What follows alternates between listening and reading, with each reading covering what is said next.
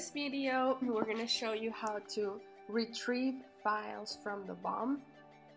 Basically, all the flights are stored on a micro SD card inside the BOM, and you can take this SD card out and have access to the data via a computer, or you can retrieve the files wirelessly using an iPad in our AHRS Utility App. So I'll show you on this video how to do it the wireless way. First of all, you go to your iPad and connect to your BOM. Make sure BOM has battery. And once it's connected to the BOM, we're gonna open the AHRS Utility App. This one right here. Just make sure that all the systems are working properly. To retrieve the files, you're gonna go to Flight Log, this last option on our menu. And this downloads flights table will show you all the files that are stored on your iPad. To retrieve the files that are inside the BOM, you just need to click here on Retrieve New Files, and this list is going to be generated. This is a list of all the flight logs that are stored on the SD card. And from this list, you have three options. You can cancel. This basically just cancels this operation. You can click delete, and this button will delete the file from the SD card. So be careful if you want to delete files.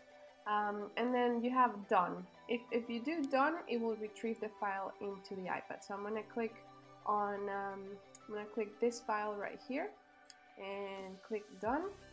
File downloading. I'm gonna click OK, and then you have the progress bar down below. Please do not close the app while this is downloading.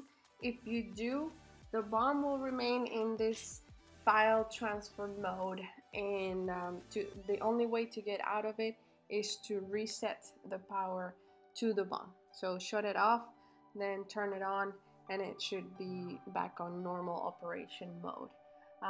You can also restart the app as well. Close it and restart the app, and everything will function properly. But if you can avoid doing that, that would be fantastic.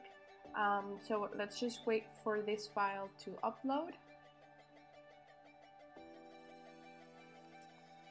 Okay, and when it's done, we get this file retrieved message. Now you can see your file listed under downloaded flights. And there's something I want to show you. There's this Flight Analytics member. This is a service that allows you to upload your flights into a server and then do all sorts of flight analysis after that. So if you are a member, you can log in there, username and password. If you don't have a membership, then just click no, I don't have an account. So if you click on your file, you're gonna see some options. You can share this via AirDrop to your computer. You can do CloudAhoy. For example, I have CloudAhoy installed on my app on my iPad.